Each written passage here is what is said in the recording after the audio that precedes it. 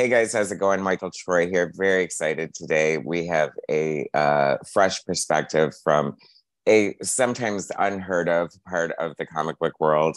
One of the most amazing decorated colorists in the comic book industry, José Villarrubia. Not only is he a colorist, he's an amazing artist in his own right, highly decorated. If you have not heard his name, you definitely know his work. He's worked with some of the greatest legends in the industry. And I am so happy and thrilled to talk to him today. So, welcome, Jose. So nice to see you. How are you? Same here. I'm very, very happy to be here. Oh, good. I know, it's funny because, I love comic books. I love comic book art.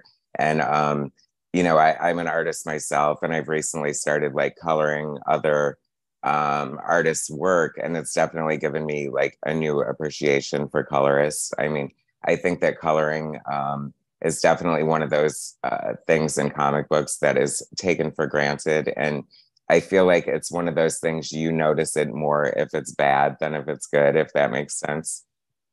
Yes, absolutely. I think since I started working in the industry, um, artists already found that coloring of their work was really important. And I think there was a big transition when personal computers became available and everybody could actually use Photoshop to color their work. But I mean, I feel like I have always gotten recognition for my work since I began in the industry. And people like Warren Ellis made comments when, I first started on my first job on Hellshock.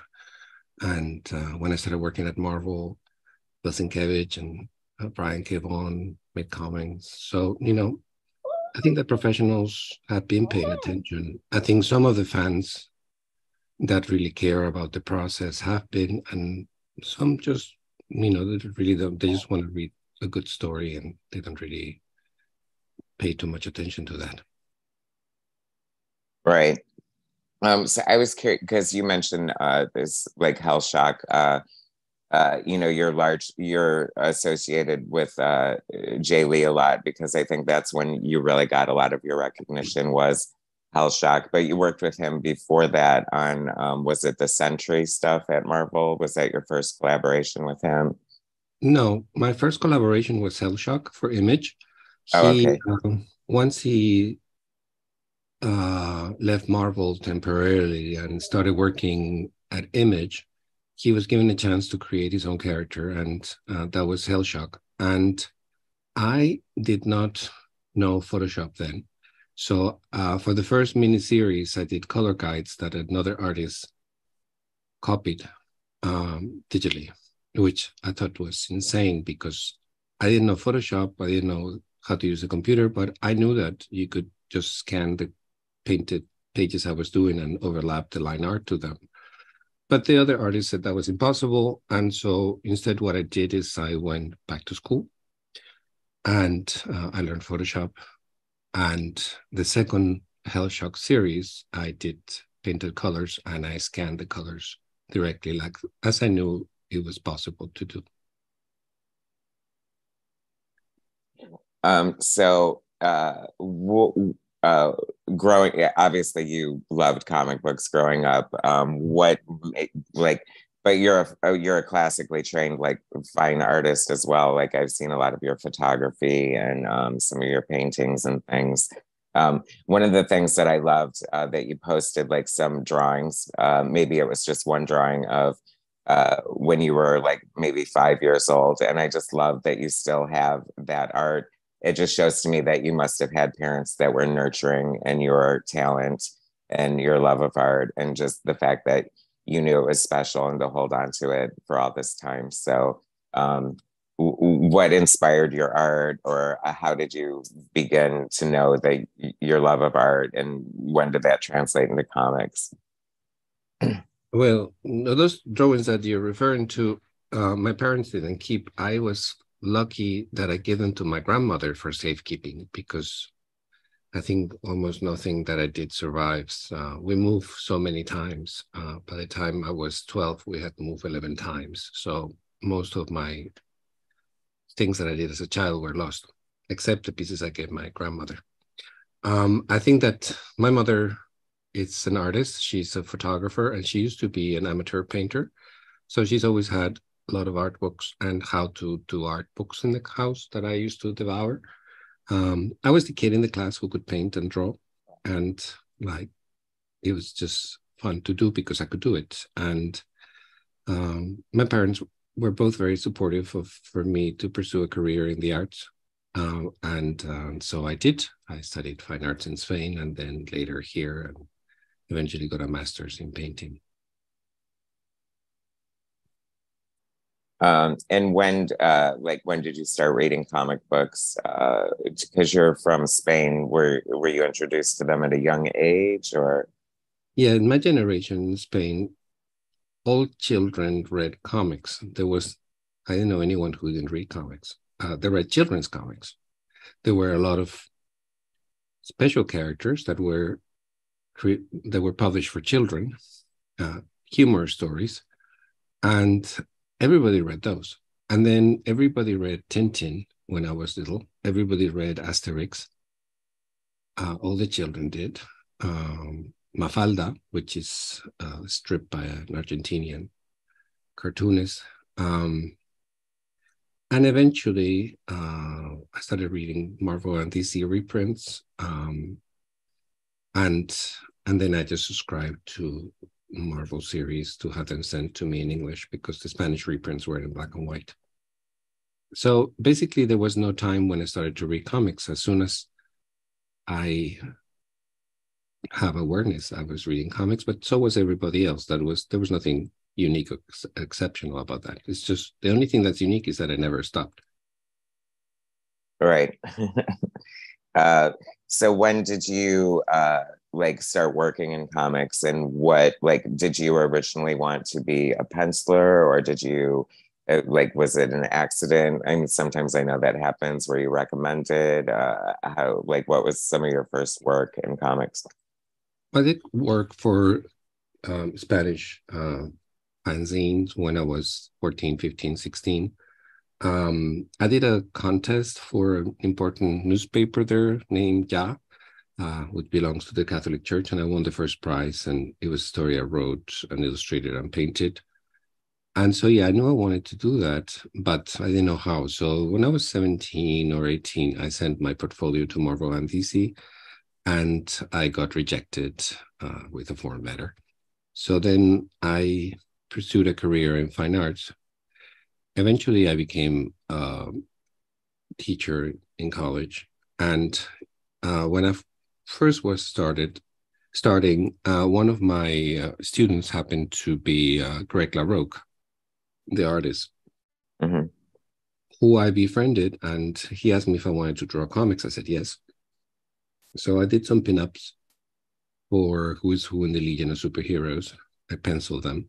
One of them was published. The other one had already been done by somebody else. And that was thrilling. And then I got a call from an editor, I don't know who it was, from DC, and asked me to draw a backup story of Green Arrow, I believe. And I turned it down, which I was surprised. But I just was happy painting, and I didn't want to do that. So a few years later, I befriended Jay Lee when I organized an exhibition of local comics art. And Jay asked me if I would do painted colors on his comics. I said yes. So that's how my career in coloring comics began. Yeah, you had mentioned getting recognition, and I do think that you are unique in the sense that you are so highly decorated and sought after. I feel like because when I had mentioned that I was going to talk to one of my artist friends who was embarrassed that he didn't know your name, and I was like, yeah, because all the stuff he's worked on, it's like you've worked with some of the greatest artists in comic books. Um, Well, I were guess any go ahead. Oh, Go ahead. No, I'll let you continue. Oh, well, that's very nice of you to say. I appreciate it. But, honestly, I don't expect anyone to know who I am or what I do, even people that read a lot of comics. I think that knowing who the colorist in a series to me is similar to knowing who the cinematographer is in a movie. In other words, something that is very important and it affects the look of the product, but only people who have very detail-oriented minds are going to pay attention to such things. I follow cinematographers that I really like, but I know the majority of people don't. So, and nobody should feel bad for not knowing who's a colorist at all.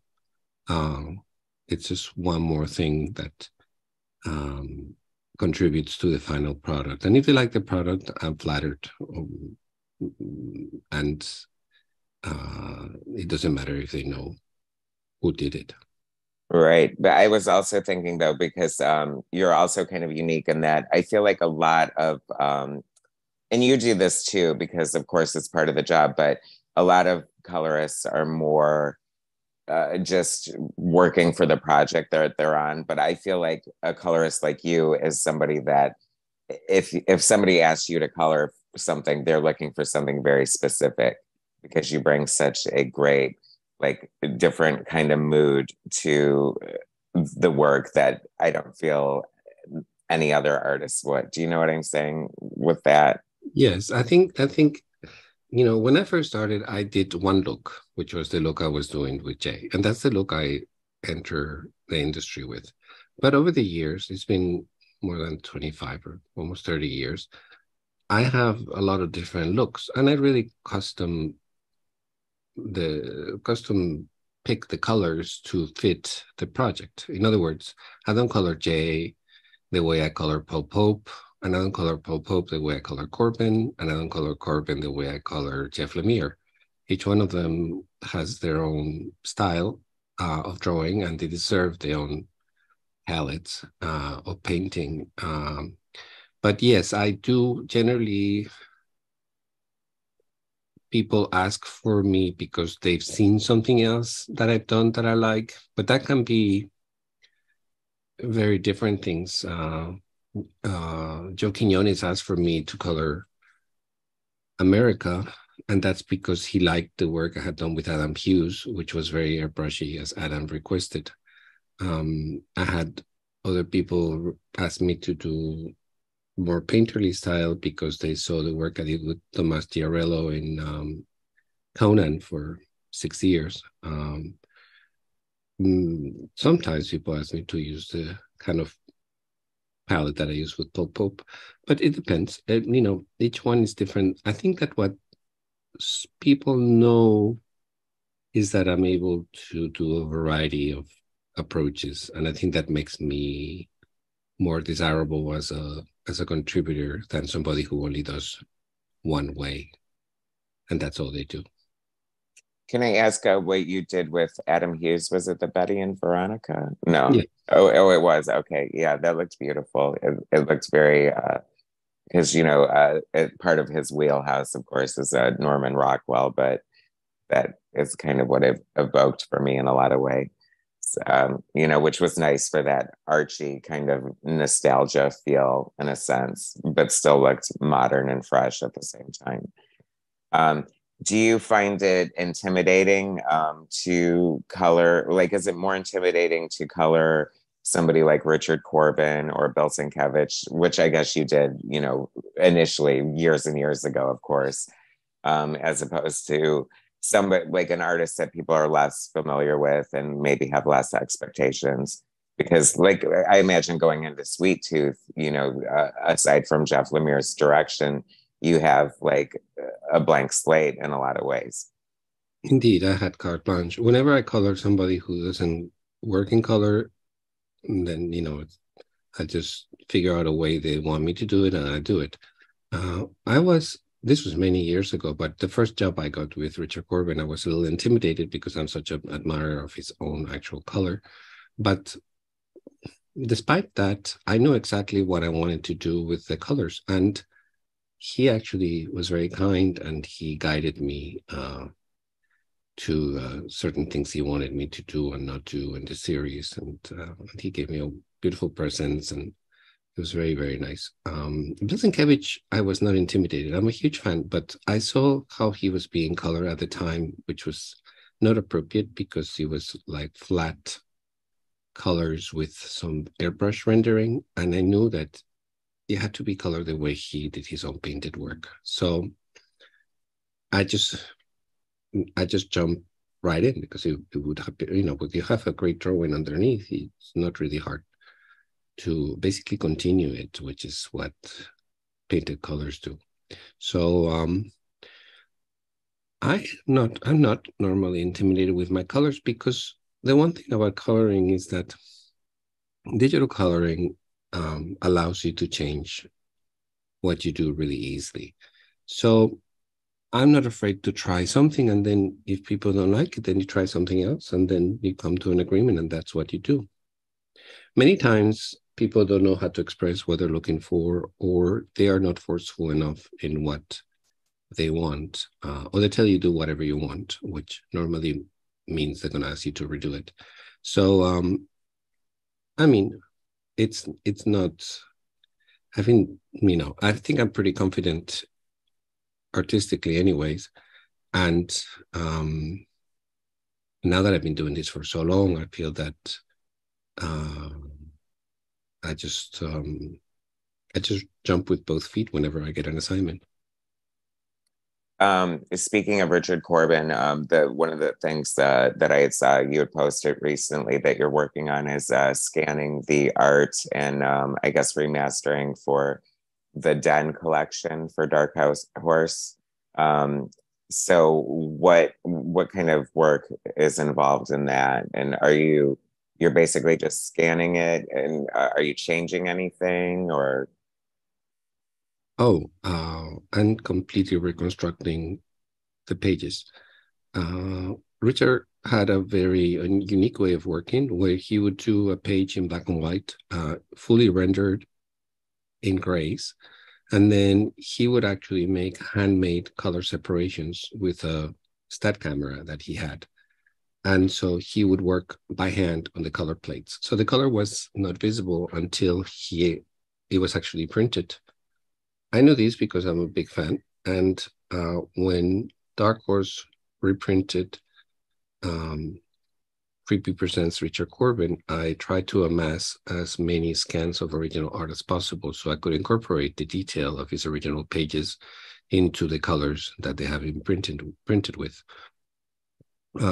Corbin himself helped me, and some collectors helped me too. And I know Corbin was very happy with what I did. So basically, I did a lot of color correction, desaturated some of the pages, brought out the details in the dark areas, picked better color balances. These things were printed very poorly, so that's the kind of thing I did. Now, before doing Den, I actually did Bloodstar, and I went out to New York and I met with the owner of the original pages and scanned them right there. Then I digitally corrected them and cleaned them up. I did some of that while I was scanning, actually. And it's been published in France, and it should be published here soon. And then for Den, Corbin's widow has all the originals pretty much for most volumes except for volume 3. So she's the one who actually did the scanning of the original art, sent it to me, and I did the same thing that I had done for Dark Horse, blending the detail of the original art with the colors that so print, averaging the colors from different editions because each one was different. And I do have several printings of everything he did, including international editions, and just using my own judgment as well.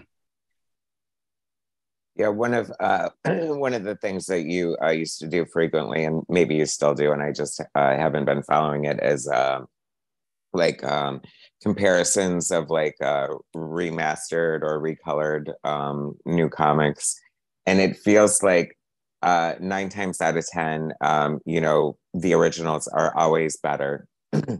Oh yeah, well, that was like during the pandemic, I was in sabbatical leave in Spain, and I had this idea. I had posted some things about it before, but I started to do it systematically, which was to, since I had a lot of time in my hands because I was in sabbatical and I couldn't do the trips that I had planned to do that year, I started to do this series called From a Colorist Perspective, which were a series of posts in Facebook where I would do a side-by-side comparison of how, especially Silver Age, but also Golden Age and Bronze Age comics were printed originally versus what the main publishers have been doing in their reprints in the past 30 years.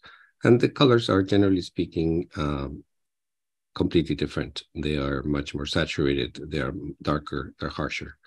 So I did over 400 posts. Anybody can check them out in Facebook if you go there. They're on an album. And then eventually, to my surprise, that led to a call from DC Comics, and they asked me to restore the classic run of Swamp Thing by Lynn Wein and Bernie Wrightson, following the original colors, which had never been reprinted. And that was about a year ago. I did it I had no time to do it. I did it really fast. And now the book just came out this Christmas, and I'm very happy with the results. Yeah, I've seen it on the shelves, and it looks beautiful. Wow, that's like, what a great story. It's like you're just doing, because I was going to say, because I know you teach, and those Facebook posts are like an education in themselves. I mean, that is gorgeous. That is so beautiful. Like they did a wonderful job with edition in general, but just in very casual browsing, you can see that the colors resemble. It looks beautiful. They printed, which Wrightson did a lot of them himself. So I'm really, really happy. I'm going to do a signing tomorrow in Frederick, Maryland. Well, congratulations. That's so amazing that something like that would lead to what must have been like a dream call. I mean, yes, I knew Bernie. Bernie was from Baltimore, where I live, and I started reading his work as a teenager. I did the monster coloring book, was the first comic work I ever color, I guess, when I was like 14 or 15. And I colored him in City of Others for Dark Horse, and he really liked the coloring I did on him. So it was sort of like I had a debt to Bernie, who unfortunately passed away, to try to do justice to his best known work and to really restore it to what it looked like when it first came out and people read it. Have you ever had the opportunity to color Bernie Wrightson? Or? Yes, as I mentioned, I did in a graphic novel for Dark Horse called City of Others. Okay. Nice. Yeah, he was thrilled about the colors, but he was not the most talkative person. So I actually read an interview recently where he talked about how much he liked the colors I was doing. So I was very happy to hear that, because when people tell you they like your work in person, you never know if they're being polite. Correct. But when they said in an interview that I haven't even read, then they're saying what they really think, because they don't have to say it otherwise. Well, I mean, I think that you deserve all the accolades you get, because your work is beautiful. Another amazing contribution to the comics world is your long collaboration with J.H. Williams on Promethea. Mm-hmm. I mean, I can't even imagine what kind of, because I know an Alan Moore script has got to be dense as hell and like really hard to navigate. I can imagine how intimidating that would be as a penciler. So how I'm like, what kind of like collaboration did J.H. Williams just let you go with it? Were you reading the scripts? Obviously you must be reading the scripts too to get your information. Well, people think that I did all the coloring in Promethea, but that is not true. I was like the guest colorist. It was Jeremy Cox who did all of the issues, and he did an amazing job. And he would get extremely detailed notes from both Alan and JH. They called me for special things. So Alan wrote a photo collage segment on issue 7 that I shot models and collaged them together in Photoshop. And that he wrote for me. So JH just drew the transitional pages based on my photos, and that was really easy to work with JH because he was also a friend. Later on, JH asked me to do watercolor painted colors, like physically watercolor painted colors over this one issue where all the pages connected, and Jeremy did the rest. So I did about a third, the bottom third of each page, and he did the rest. When I also did several things with JH interest. We did an homage to Maxfield Parrish. We did an homage to Dali, Salvador Dali. And at the end of the series, when the characters, quote unquote, become real, meaning they are rendered much more three-dimensionally, he asked me to come in and do the last few issues to wrap it up, as I did also for Tom Strong. And so the other thing is Alan actually asked me to work on painted covers for all of the hardcover collections. So JH did some pencil drawings, and I painted the covers of the hardcovers in watercolor and gouache, and then digitized them. I did the same thing with Chris Sprouse and Tom Strong and Gene Ha in Top 10. I even color Arthur Adams, Tomorrow Stories, and probably something else that I'm forgetting. So anyway, I was kind of like a guest artist in Promethea, doing, Charles Vess also did a guest stint doing one of the early stories. And Alan would give me detailed directions, and JH didn't for Promethea. He gave me very detailed directions for Desolation Jones, which we did together for the first story arc before it was canceled. Well, and that was, you also, didn't you work with Ellen Moore on a short story? I forget the name. It's for an anthology, like an LGBT story, perhaps. No, I adapted the script from a comic that he had done for a fundraising book called ARG, which was to fight homophobia in England during the Thatcher years. And he wrote a his poetic version of the history of same-sex love. He called it The Mirror of Love. And he published it first in comic form and then as a poem in a magazine called Rapid Eye, issue number 3. I had read it. My friend David Drake and did an adaptation that I performed on the stage of the text for a queer theater festival. And then I did a book version of the poem, which Alan really loves. And when he does readings in high schools and stuff, oftentimes he takes a copy and reads from the book. So it's been translated to French, Italian, and Spanish. Recently, 3 years ago, it was reprinted in Italy at a larger size. And it's a very beautiful and moving retelling that weaves in a lot of historical figures and really, Alan did it as a very personal project, and it really shows. That's so cool. Are there any other creators or artists or writers that you haven't had the chance to work with that are on your list that you might like to work with? Writers or artists? Both, I guess. I guess artists more prominently because it feels like that is your biggest collaboration. In terms of writers, I work with so many wonderful ones. I've only done one thing with Neil Gaiman. I'd like to do more. in terms of artists, I keep finding new artists that I want to work with that are just coming up. I think that a lot of the ones that I wanted to work with, I have worked with, and I can't think of the top of my head.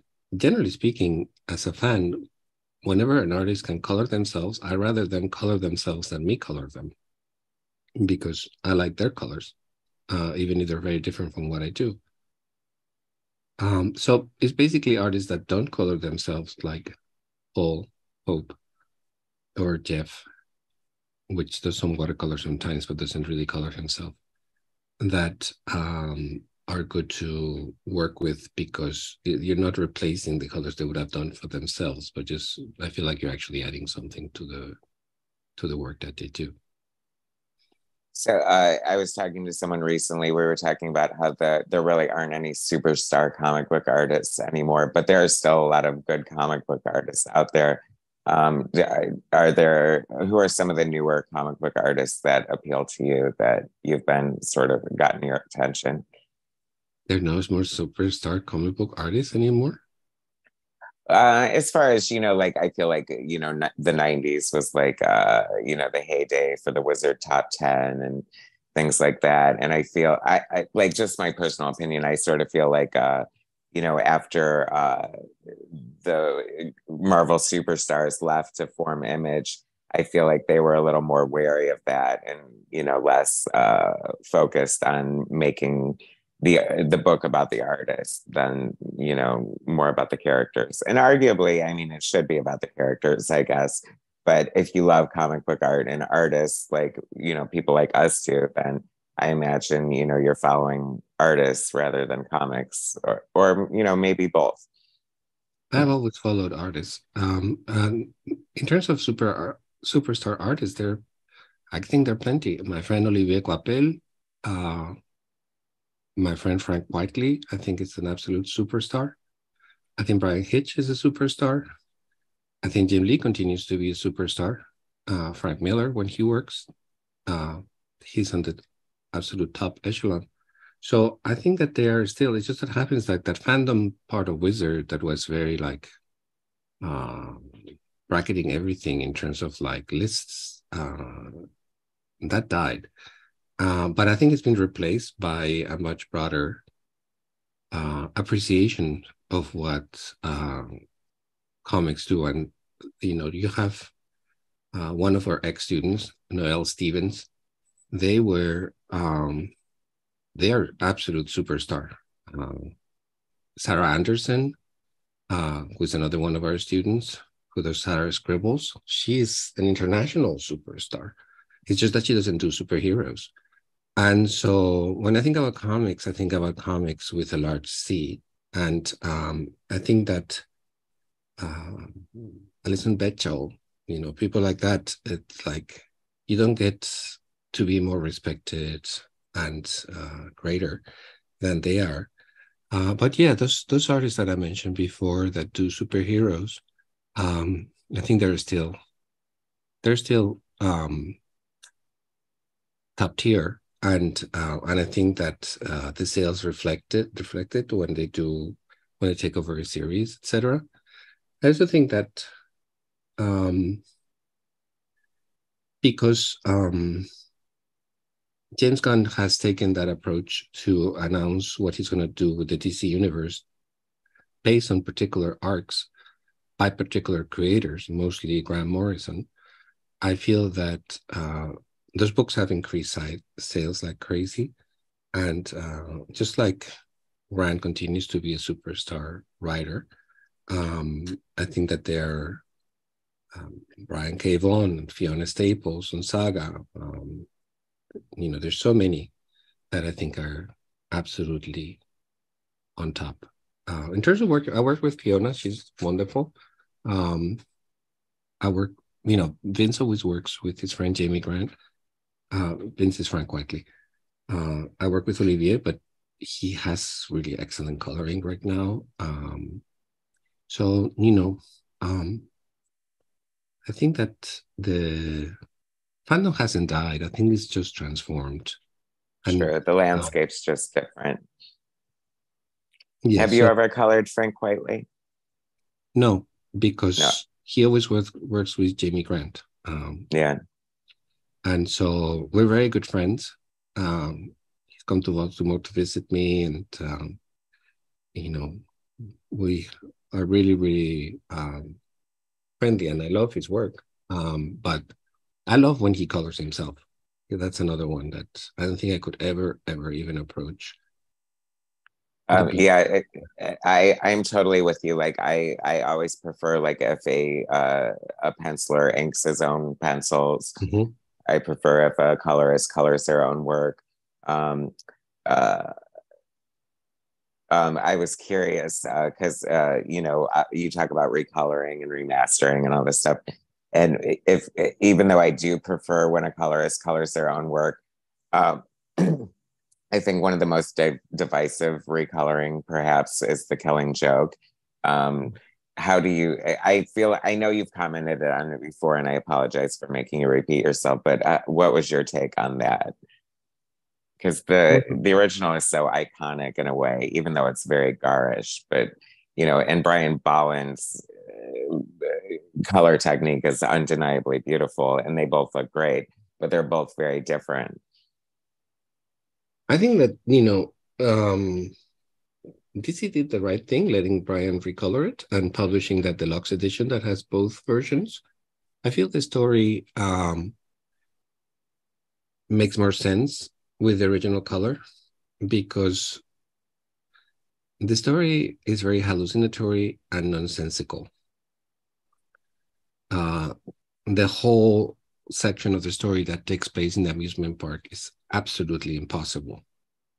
You wouldn't find small people to wear those costumes and be your henchmen. And this is completely not realistic. And I feel that the colors enhance that irreality. And they were very strong. And I'm really surprised editorially that Brian Bolland wasn't informed of how it was being colored. I don't think I have ever colored anything that the artist wasn't aware of what I was doing. So something happened there editorially that's very odd. I think that the recoloring by Brian is impeccably done technically, but narratively, I think it doesn't add anything to the drawings. It's just it could may as well be in black and white. So I think that it's his work, it's his prerogative, as I said, but it's not only his work, it's also Alan's story. And even though Alan hates that story, he did something very great for the time in terms of like twisting the Batman Joker mythos and giving the Joker a decent origin story, which he never had before. So my answer is that I think that in terms of what I prefer is the psychedelic colors, but that doesn't mean they're better than what the other colors look like. And I respect people that like the other ones. I think that both of them are very thoughtfully done. I agree 100%. Have has has Swamp Thing led to other recolorings, or are there other books that like would interest you to remaster or recolor, perhaps? I'm open to suggestions. I talked to the editor the other day. He's so happy because people are saying this is the first book they're done like that, and he's saying that they would like to do more, but they have so many volumes that they're doing. They're really like they have to put out a lot of product, and they're always overwhelmed. So he has to see also what they can get some original art scans before commissioning something. The one thing I've been asking for about a decade to do is all of the Conan the Barbarian story by Barry Smith. I asked Dark Horse, I asked Marvel, and I ask Heroic Signatures with who's publishing the character now. Um, maybe it will happen. It's a big project because it's 24 issues, so it would be a huge endeavor. But Barry Smith actually went back and recolored some of the early stories that he hadn't colored himself. So a volume could be made that had either the original coloring, if it was in part by Barry Smith, and the recolorings that he did later on of the early stories. And I think it would look very, very beautiful. That would be. I would love to recolor The Shadow by Michael and that would be a dream come true. I would love to recolor things that would never be done in this format, like Michael Luda's Carson of Venus strip. It's one of my favorite things ever. And of course, I would love to do Neil Adams. I would love to do any of his Marvel or DC work. The issue there being that DC has published the remaster versions that Neil himself did, where he redrew large sections of the stories and actually changed all the coloring that he had done originally to very three-dimensional, intense dark colors. And so, like the Killing Joke, I think that both versions could coexist.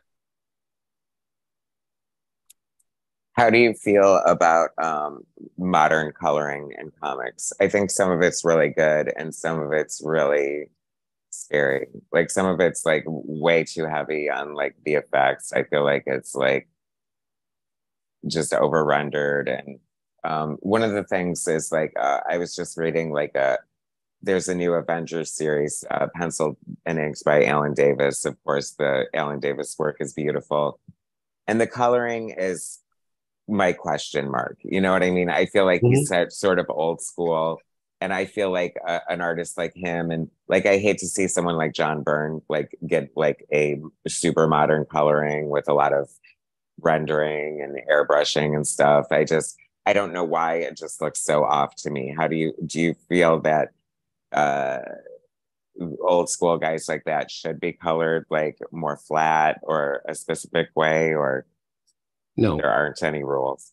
there are no rules. I feel like if John Byrne wants to do something that looks completely airbrush and 3D, he should, just like Neil did with his old comics. I think that, to me, whatever the artist wants is the most respectable opinion. Whether one likes it or not afterwards, that's another matter. But I would never say it shouldn't happen. I think it should happen. And I trust the artist more than I trust the editor or the marketing people, which often make decisions about these things. I certainly trust the artist more than I trust the fans, which includes all of us. And I think that the artist's decision should always be the ultimate word in whatever they're doing.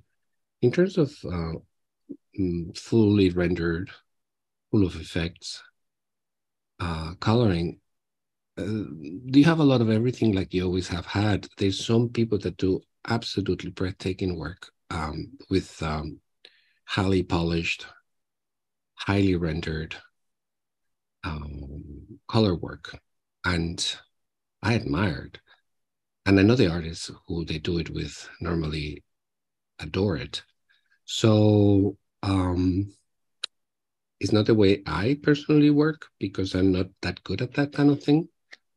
But I have a lot of admiration for people who do that. And generally speaking, I think that coloring in comics has never been better than it is right now. I think that the range, I discover new colorists very, very frequently from all over the world that are working for American market.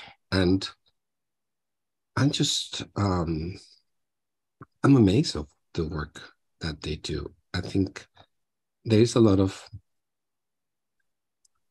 skill in how comics are being colored now. And I feel that, as I said, not everybody, maybe everybody's cup of tea, but I think the standard in coloring has been raised enormously in the years I've been in the industry. Yeah, it's funny. It's also kind of cool. You know, you talk about like Brian Boland, who I forgot at one point, but he works exclusively digitally. You know, penciling, inking. Dave Gibbons as well, and you know, it's so cool to see some of the like artists who had careers for years and years just be adaptable and make the transition like even yourself, you know, having a hand painted Hell Shock and then going to learn digital, you know, I think of something like the Dark Knight, you know, it's like Lynn Varley doing gouache on the first one and this beautifully painted to doing Dark Knight Strikes Again, which was her first digital color work. And, you know, speaking of divisive coloring, what was your reaction to it when you first saw it? I love it. That's like totally my wheelhouse. I love bright, garish colors like that. I thought it was so cool and unlike anything I've ever seen before. Yeah, the second Dark Knight Returns. Do you recall like how Oh yeah, bright and crazy it was? yeah, and I think they were playing. You know, it felt like an indie comic with a mainstream character, and I think that the expectation was something highly polished, like the first series, and then mm, Frank was in drawing polish, and Lynn was having fun with the computer. I felt like it was more like an alternative aesthetic than regular. I personally uh, didn't object to it or enjoy it. I felt it was fine. I think that again is like what he and his wife at the time wanted to do, and I'm glad they were allowed to do it because I would have hated to see them repeat the same thing they did in the first volume.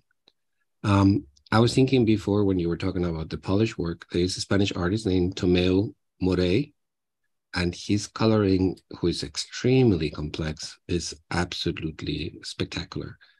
Um, he takes a long time for each page that he does. And to me, he's the pinnacle of like really manipulated um, work in the images. And I know that all the artists that work with him, many of which are friends of mine, are absolutely in awe of his talent and his modesty. And then so the people like Laura Martin, who I love, and she's done beautiful digital color for many years since. Yeah, she's a genius. I love her work. And you know, there's a lot of really strong colorists right now who work on it. Jordi Belair comes to Jody mind. Biller is absolutely excellent and prolific. Uh, and yeah, it's a really good landscape for coloring right now. Have you ever colored Frank Miller before? Because it seems like a crime if you haven't. No, I never have. You know, the we, thing he likes. you need to make that happen, or the universe needs to make that happen. I think that he really likes being colored by Alex Sinclair, my friend at DC, and he's always great. And he's also been colored by Dave Stewart for Dark Horse because Dave's still kind of like their in-house colorist. And I don't know if Frank Miller would like the way I would color him because I always try to mimic the marks that the artist does in their drawings, but with the brush or the digital brush. And he's also graphic. And from what I see in the way he gets colored, he likes extremely polished coloring, like very 3D, very rendered, very textured, like um, very complex coloring instead of like his very simple kind of line. And I think that would be hard for me to do on his work. But you know, absolutely. Uh, my phone lines are open, of course. Yeah. Well, I just interviewed Dan DiDio not too long ago, so maybe I'll throw a bug in his ear because I'd love to see that collaboration for sure. It just surprises me because you worked with people like, you know, Bill Sienkiewicz and Jay Lee, and it just seems like Frank's art would just be like such a beautiful open playground for such a like amazing mind like yours when it comes to, you know, slapping down the color. Speaking of which, one of the last things I want to talk to you before we wrap it up is, you know, like, is there some sort of advice you would give aspiring colorists, on how you approach a page or a story, like what your thought process is, or your procedure for approaching a book or a new story that you're going to color? Yes. My advice for a new colorist is less is more. Meaning, don't try to put every color in every page. That never looks good. So really rein in your palettes so it does what you need to do in each scene. That's a very normal mistake that young colorists tend to do, is like they want to show off how many colors they can use, and that's not the best for storytelling. The other thing, which is a very typical rookie mistake, it's look at the drawing and figure out what the light source is in the drawing and only do that light source. Don't add your own light sources that sometimes contradict that. So if a figure has like a black shape in one side of the face, then put a highlight on the opposite side. Don't try to put the highlight after the shadow, because that's not going to look good. Or don't do a frontal kind of lighting, because it won't look good, because that's not how it was drawn. So I think taking drawing lessons is super important. Learning to paint in traditional media is super important. Taking color theory classes is super important. And learning how to resolve single pictures in ways that enhances the mood in different ways. And then you can do sequential.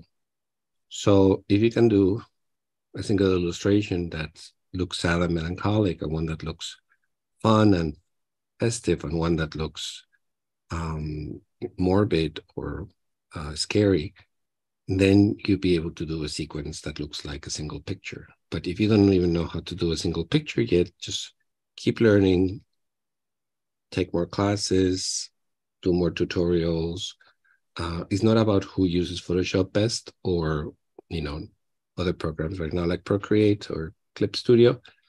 It's about what's inside of your head and how much practice you have in creating mood, which is 90% of what storytelling is.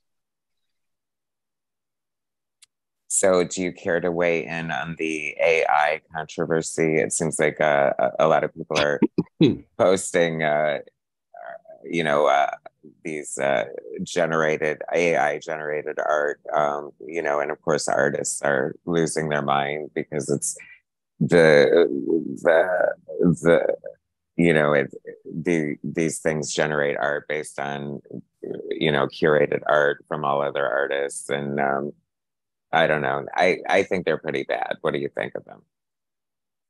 I think that the whole thing is, and I understand why people are so passionate for and against it. I see it a little bit differently, but you know, a lot of it is context. So, for example, in our classes at MICA where I teach, I actually alerted everybody when Stable Diffusion and stuff like, well, actually with Wombo art, I was already talking to faculty.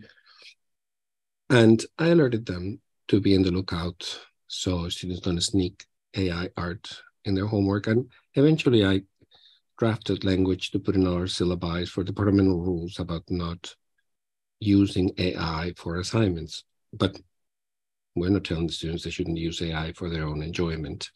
That would be absurd. They can do whatever they want with their time. I think that in terms of artists working with AI, I think that the challenge right now is that a lot of artists, not a lot, but I see some artists that are presenting finished work that I totally see that is Midjourney version 4, to be specific. and they're presenting it as their own work. Sometimes they put their own copyright and stuff, and it is their own work because Midjourney lets you own whatever you do. But I feel that, well, it's a neat trick. I don't know how used those images are going to be in terms of going to print. I think that for concept art, which is not seen, production art, there's an actual threat. That's why Carla Ortiz has been, raising the alarm, and she's correct. I think comics are a little bit too insignificant for anybody to make an artificial intelligence to recreate them. So right now it's all new. There is a lot of fear of the unknown and where this will go.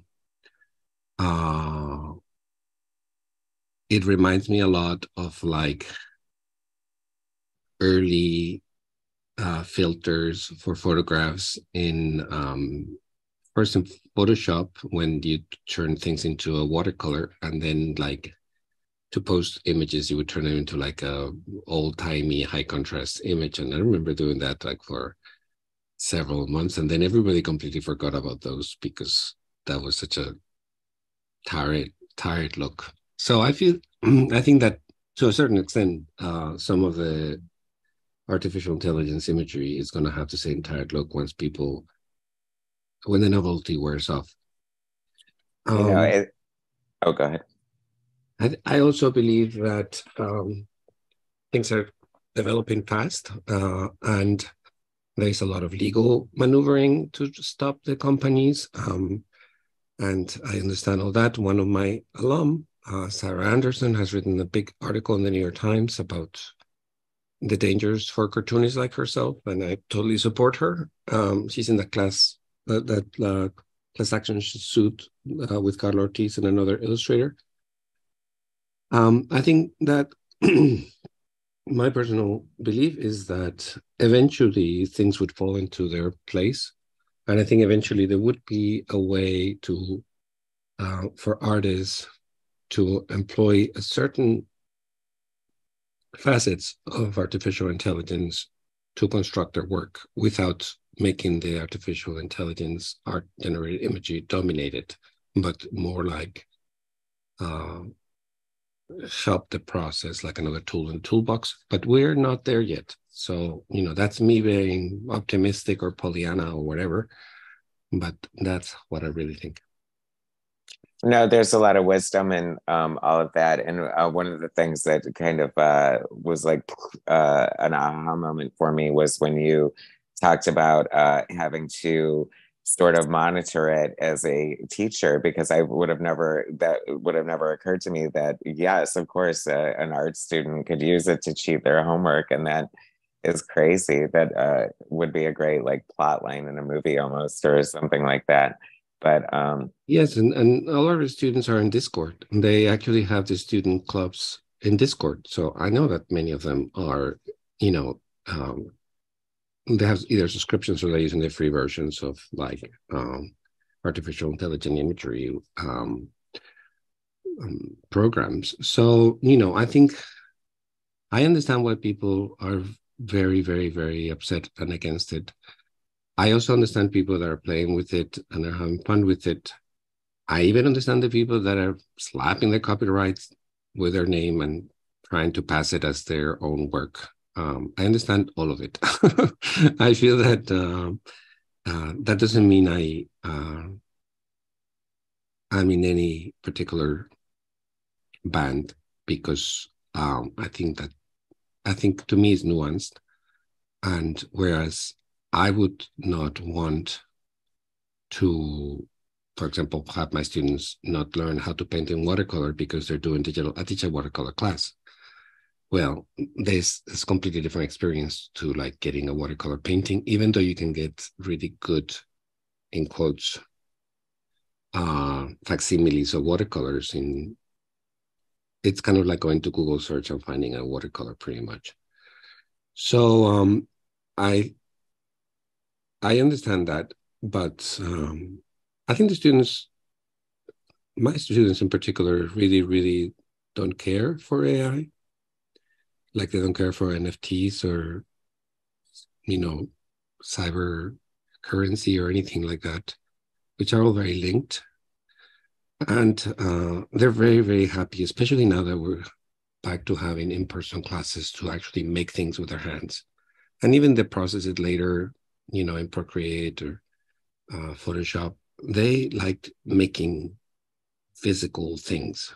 And they're very excited about that from coming from being isolated at home, working on their tablet. Yeah, it's funny because you talk about the progress of like Photoshop and digital tools and stuff. It's like uh like in Procreate, like I think of or any digital, how like you don't have to draw clouds anymore, or you don't have to draw a space with stars. But if you look at like, John Byrne and Terry Austin's artist edition and see like the little work that goes into every star and, dot on that page, it's like, I feel like, like there are certain hallmarks of comic book artists that are unique to them, like the way they draw a cityscape or the way they draw clouds or the way they draw the BWS, the black with the stars. And, some of that is lost to Photoshop in a way. I think there's room for both. The other thing that I lament, though, is, you know, um, like comic books aren't lettered traditionally anymore. And, you won't have artist editions anymore because all the art is digital. And there is just something about holding an original comic artboard that's like just transformative and kind of magical that you don't get in digital. Do you work exclusively digital now, or do you still work traditionally? No, I work, and for the coloring, I work digitally, but sometimes I do illustration work for posters and I just did a cover for an image series that I'm doing, and that's all painted by hand in watercolor and acrylic. So I work both. I do demos all the time at school of like different painting techniques as well. So I think that many artists know that when you work your when you draw your pages by hand, it may take a little longer, but then you have another cash revenue because you can sell those originals. And so I know a lot of artists that don't work digitally because of that. And I think that what you gain in experience, you lose in like having the particular object afterwards. So again, I don't lament it. I really feel that they should do whatever they want, whatever works for them. I would never want somebody to tell me don't use Photoshop, use, Illustrator. So I don't, whatever they want to do is fine. We have plenty of original art to make many, many more beautiful artist editions that haven't come out, and many probably won't.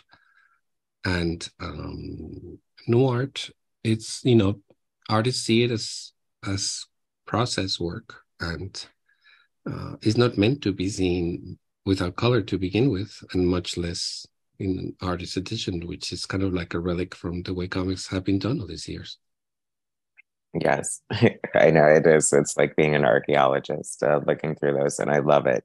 I have a Um, ton, so I mean, I love them too. I'm is working there, on and getting. I'm really working very hard on trying to get Corbin's classic work as artist editions. One is coming out in France, but it's impossible to get and extremely expensive. But I want affordable artist editions of Bloodstar and Den and Arabian Nights and Witten World, etc. I have some of those pages, and they're just beautiful to look at. even though it would erase you, I would love to see a banner artist edition of Me Richard too. Corbin. Me I'm sure too. Scott Dunbier would do it in a heartbeat. When those first pages, Richard actually sent them to me because he didn't have a scanner at the time, or it was broken or whatever. I remember opening the box, and it was this beautiful splash page of Cage in the strip club. It was just like mind blown. Like the printed version that we did doesn't do it justice. And so, yeah, I'm all for I really have like maybe 30 or 40 artist editions. So I really love them. And Yeah, I have a lot of original art, a lot. yeah. I know. During the pandemic, I started to collect some original art, but it's so expensive. It's gotten so expensive. I think of all the original art I passed on over the years and just kick myself. But Well, I think that the thing is that it's, you know, you can get like a page by Jim Lee that doesn't have superheroes or whatever for under $1,000. mhm. And then if it's like some random cover from Marvel by a random artist who is not nearly as good as Jim Lee, then it's like $20,000, $30,000. Right. And it's like, well, I don't buy covers. I don't think I own a single cover. And I'm not a fan of the characters particularly. I don't mind them, but I follow the artists. I don't follow the characters. So I'm very happy buying pages from Orton with Orton. Like I'm looking at a Kevin Nolan I have right now that I bought, and it's from this fashion spread that he did in Details magazine with like two guys in the bathroom, and I framed it. I absolutely loved it. And then I have a John Romita Sr.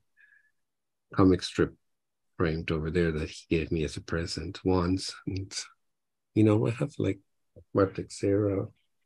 I have some things here, but I have a ton. I have a lot of stuff.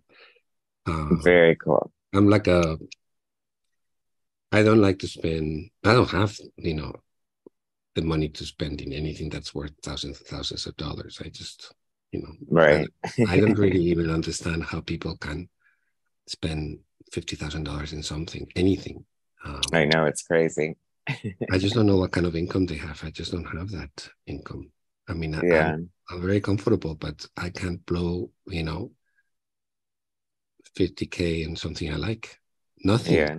like anything. Period. Yeah, it's very extravagant. I know I can't even afford a house, so let alone a $50,000 page of comic book art. So many of those pages are worth more than houses. And it's like I know it's crazy. crazy.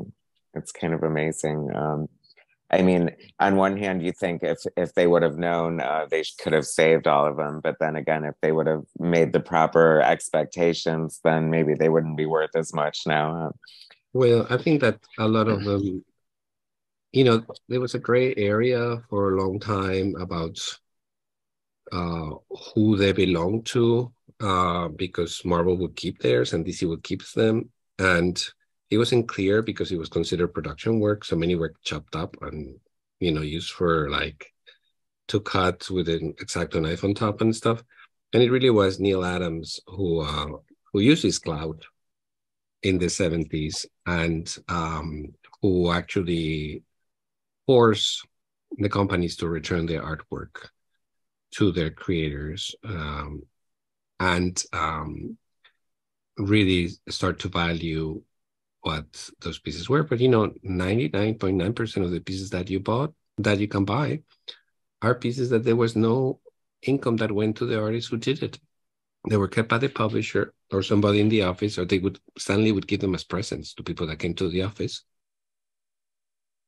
And so that's one thing that Neil was very adamant about, that all this work was stolen from him. And it was. Literally it was. And yet nobody would return it to him. So same thing happened with Corbin, same thing happened with like all of those old timers. So there's a famous thing that happened with Jack Kirby when Marvel wouldn't return all those originals that they have unless he signed off the rights to Captain America.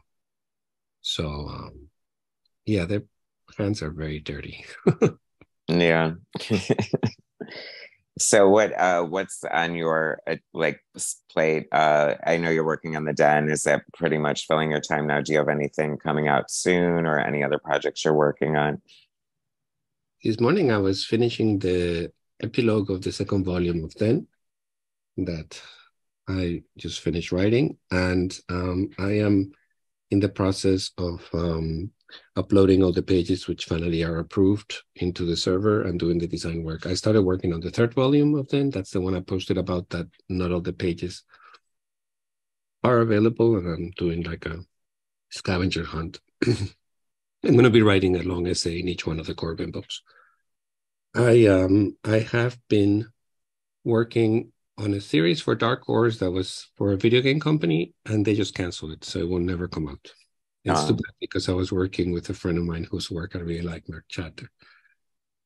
Mark Chatter, English artist. We did Sword Daughter together. I am in the midst of doing a 100-page graphic novel for Dark Horse. It's by two legendary creators, the writer and the artist, and it's a horror series, classic, very gory, very psychedelic. I'm having a blast. I can't say anything else until it's announced. Damn, what a tease. That sounds awesome. It's really, it's like a dream project, and they're letting me go crazy. They actually pushed me to go crazy with the colors. I Good. never done anything crazier, so it's fun.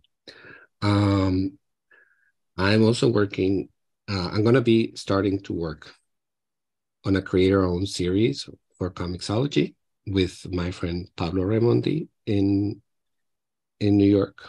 And we were working together for a year on a project that never came out. So I'm glad to do. It's a mystery series. It hasn't been announced. I'm finishing up a series that has been announced, which is Dead Romans for Image. And it's a historical series that I'm doing with a friend of mine who's a Canadian artist who does beautiful tonal work, very moody, kind of very atmospheric work, very painterly. And that's been a delight. And oh, of course, I'm doing Conan with Rob de la Torre. For Titan Comics and Heroic Signatures, we did the Free Comic Book Day one, and we're in the midst of doing the first issue of the series. Is going to be monthly, and he's doing like the job of his career. He's doing like the best Conan since Tomas Giarello did the one for Dark Horse that I work.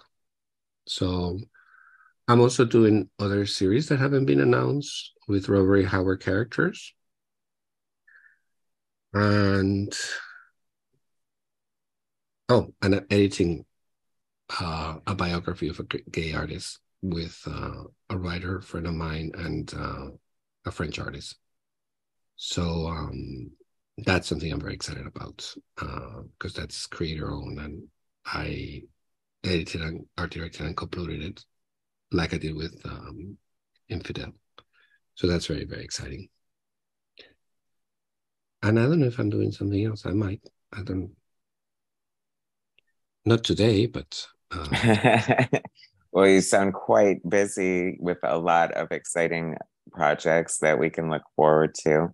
I encourage people to follow you on Facebook to look for your coloring comparisons. It's like, a free education in itself. I wish you continued success with all the amazing thank you. projects that you have coming.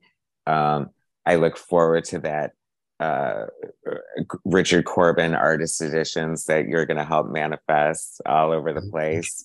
I'm trying. Um, and I encourage people to look out some of your great works and just study the beautiful contributions to comic books that you've made over the years. It was such Thank an you. honor to finally talk to you, and I Oh, really my pleasure. appreciate. Thank you so much for your time, and I Thank you. appreciate you. Thanks so much, Jose. Thank you.